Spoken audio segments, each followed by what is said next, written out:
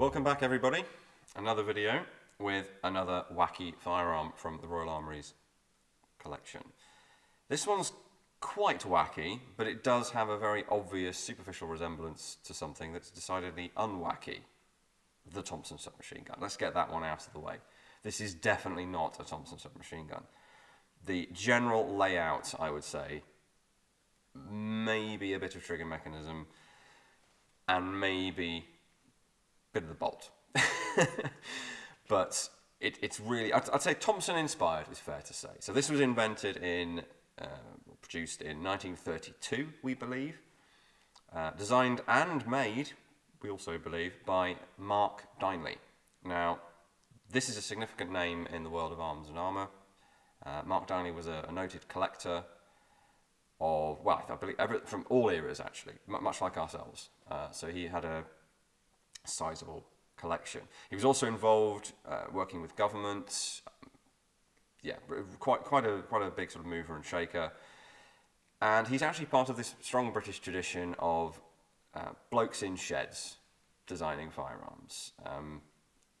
You know, people talk about Accuracy International today. Started out as two men in a shed. It's basically the case, and is now a major player, major company making some very good precision rifles. The big difference here is that Mark Dineley's shed was a mansion because he was rather well off. This is how he was able to amass a sizable collection. He also founded the movie armour company, Bapty & Co., with a major Bapty in 1919, I believe that was. So he's quite a staple feature of the UK firearms scene, shall we say. And he did try his hand with designing and producing certainly this thing. Incidentally, his mansion was the Priory at a place called Berwick St John. I've never been, I've not even seen a picture, but I have heard a few stories about some of the interesting things that he had there. Now, the Dineley collection was semi-donated, semi-loaned, the two chunks of it, to the Ministry of Defence Pattern Room, and that's where we ended up with several dozen important firearms from that collection. You can always spot them because they have Dineley's monogram, which we'll try to show you. It's stamped on every major part. I think he was quite worried about theft. Probably the most obvious on this piece is on top of the receiver, but it's also on the woodwork. And it is an MD overlaid in an oval. Now, I think it's slightly unfortunate that he did that with all of his historic firearms, because of course that's altering their originality, but to us these days, 100 years later, that's now part of its history as well, to be honest.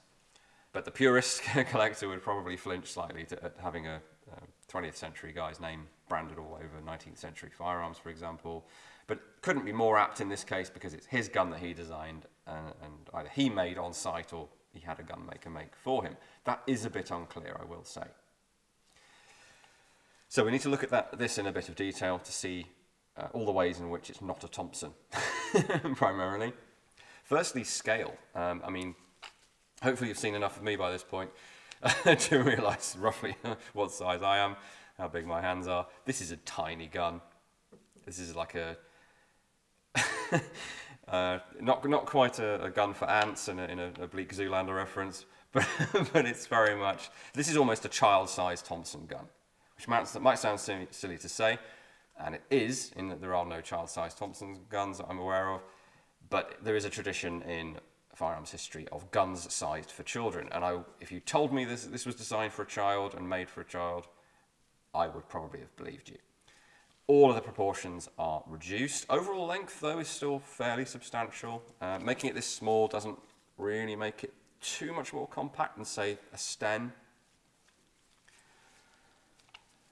So the ways in which it does resemble a Thompson, we have the dropped wooden buttstock, and it even removes, like the 1921 original Thompson. Push of a button, and off it slides. It's got obviously the twin wooden pistol grips. It's got a finned barrel like the early Thompson. It does have 2 cuts in the barrel to act as something of a compensator, but really it's nothing like the cuts compensator for the Thompson at all. The big blocky receiver is definitely reminiscent. And the grip frame is somewhat Thompson-esque, I suppose. Inside, the trigger mechanism with the interacting sears is somewhat like the Thompson as well. I dare say, I'd go so far as to say inspired by. But, you know, that's kind of where the similarities end, with one exception, which is the bolt, which I'll show you. But then the design of that is not unique to the Thompson either. So before we do sort of field strip this thing, at least, no other notable features. Well, the sights, I mean, you've got this. Now, this is a little bit similar to the Lewis, not the Lewis machine gun, but the Lewis pattern of British rifle sight, and also some French military sights where there's a big block that also has a groove in it. So if you want detail, like fine aiming, you can use the little groove. If you want generic, more general aiming, you can pick up the block that the groove is cut into, if that makes sense. That's already quite an advanced sight for a submachine gun. I'm not quite sure why I didn't just go for a blade, but there we are. But then it really goes crazy with the rear sight. This is a really very complex micrometer style adjustment. It's adjustable for windage and elevation, and it's completely original fabrication. This is not, this has not been dropped on from an existing rear sight design, which is actually quite surprising. It's almost like Dineley wanted to do everything from scratch, taking a couple of inspirations, but going his own way. Fair enough. There's a big old barrel nut here. Again, we won't unscrew that, but the barrel is retained by that nut, but also this screw. It is all a little bit make, do and mend, but the overall finish, as you can see, is nice, quite nicely blued, quite nicely, it's quite nice flat square surfaces and all of that. The sling swivel on the side there, and another one with the grip. Now the grip has a sort of outrigger here, again somewhat reminiscent of the Thompson. So I keep talking myself out of this being nothing like a Thompson, because there are quite a few parallels. The cocking handle, unfortunately, almost certainly was some sort of wooden affair with this screw supporting it. That's long gone, and we don't know what that looked like. So we just have this, well, it's more of a bolt really than a screw, attached to a flange that's part of the bolt carrier. Got an ejection port here. We've actually got markings. Now, intriguingly, the reason we know this was made in 1932 is it says 1932 on it. So right below that Dineley marking, it says 1932, and below that we have number 502.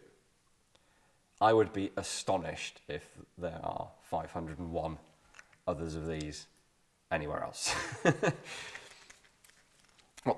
If you did start at 500, then maybe this is the second one of 2 that were ever made. Don't know. There's a lot we don't know about this. So the final thing before I put you out of your misery and take out the bolt for you, the selector. So this is definitely a departure from the Thompson. We don't have a separate rotating safety and a separate fire selector. We have a single rotary checkered sort of lever with a checkered button on it, rather.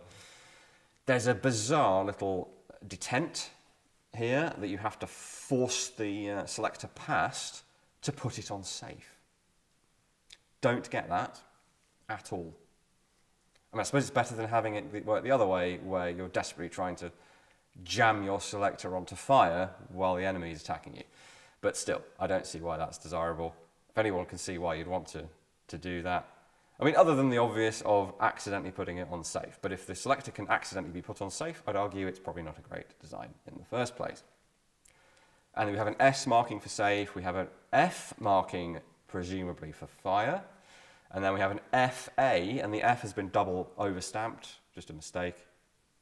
And FA, again in an oblique reference to the Thompson, is probably full auto. I do have to note the lack of a magazine. We just don't have one. We don't know what they look like. Even the magazine well is I don't know. I mean, I've tried to look at contemporary pistol designs to see if he'd adapted this to a pistol magazine, because the way the magazine catch works is, like, it could easily be a 32, for this is 32 ACP pistol magazine design of some type, but I've yet to find one. An awful lot of pistols in those days were heel release. This is a button release design. It could have been a heel release mag adapted to this catch. We just don't know. So unfortunately, we are missing the mag, but it must have been a straight little dinky box magazine for 32. Okay, now the disassembly, or as far disassembled as I'm going to take it today, actually gives us one more marking to look at. So we have this sliding catch here, which you have to hold to the rear, which I'll do in a minute. And it's marked C and O. Now my guess is that's closed and open. So to achieve that, you have to pull back so the catch is in the open position, and this is going to be very awkward to pull off. Pull back and twist. Now it will stop there because you have the little plunger. You'll probably see the plunger that actually keeps it shut, so we have to keep pulling back on that into the open position, and we don't want to mar the finish on the gun as well, so we keep holding that down. A little bit like the muzzle device on an AKM, and then we can unscrew it the rest of the way.